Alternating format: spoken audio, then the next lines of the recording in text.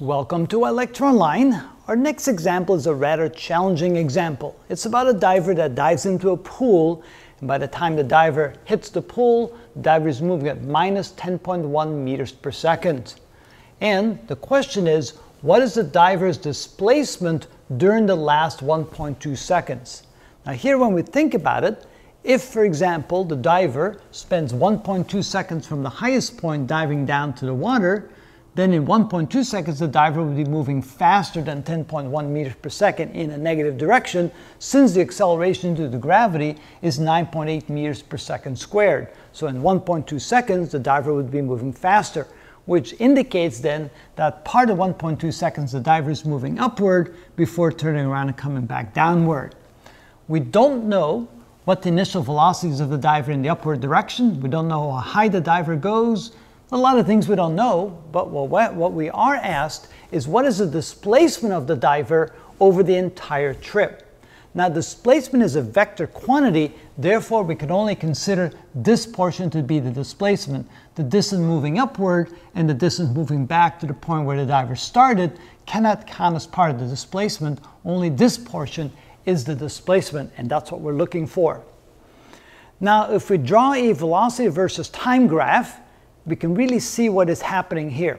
Notice the diver starts in a positive velocity going upward at some initial velocity, we don't know what that is, and then the diver will finally reach the maximum height that would be at this point right here in time, called this t1, to get to the top portion, because at that point the velocity becomes negative and the diver starts coming downward.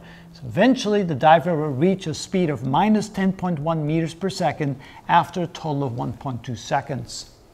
So how do we figure this out? Well, the first thing we need to do is figure out the initial velocity. And let's see here, knowing that g is a minus 9.8, so there's the slope right here. Let's see, how can we go about figuring that out? We can use the following equation. How about this equation right here? That the final velocity is equal to the initial velocity plus 2 times, not 2 times, that we don't need, plus the acceleration due to gravity times time. That equation will work. Notice we know the final velocity, we know the acceleration due to gravity, and we know the total time.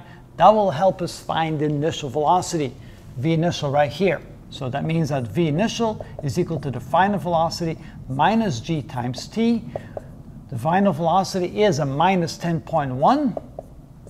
Subtract from that a minus 9.8 times the total time of 1.2. So this will give us our initial velocity. So multiplying that together with 9.8 times 1.2, and then we subtract from that 10.1, and we get 1.66. So 1.66 meters per second is indeed our initial velocity of the diver. So this is equal to 1.66. Now that we have that, we can calculate the time that it will take for the diver to get to the maximum height. That will be t1, and then we can also find t2. So using the slope equation, we can say that the slope is equal to the rise over the run. And in this case, the slope will be minus 9.8. The rise will be, of course, a negative rise because it's going downwards. That would be a minus 1.66, and the run will be equal to t1, which means that t1 will be equal to minus 1.66 divided by minus 9.88. 1.66 divided by 9.88 equals, and that would be, let's see here, 1.66 divided by, whoa, wait a minute, 9.88. Where did I get that from? How about 9.8? 0.1694 seconds. All right. Now, if we know that, then t2 will simply be equal to 1.2 seconds minus t1. And since t1 is equal to that, so we put a negative in front of that, plus 1.2 equals, that'll be 1.0306 seconds. 1.0306 seconds. And that will be equal to t2. So now we have both of the times, T1 and T2. T1 is the time for the diver to reach the maximum height. T2 is the time for the diver to go from the maximum height all the way down into the pool. Now, what about the displacement? Well, notice that A2 represents the total distance from the very highest height down to here, but we need to subtract the distance the diver takes to go upward, which is the same as the diver takes to go downward to this very same point where the diver started. So really what we need to do is take A2 and subtract from that this region right here, which is equal to A1. So in other words, the displacement is equal to A2 minus A1. So the distance traveled from the highest point down into the water, and subtract from that the distance from there to there. So to do that, let's go ahead and say the displacement, the magnitude of the displacement is equal to A2 minus A1.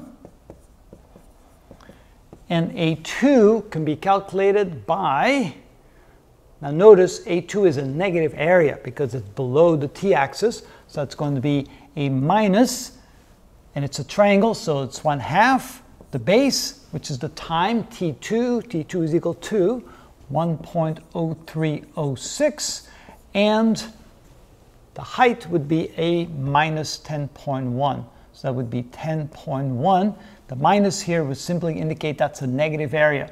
Subtract from that the positive area. But of course, since I take this area right here, that means I need to subtract from that a negative area.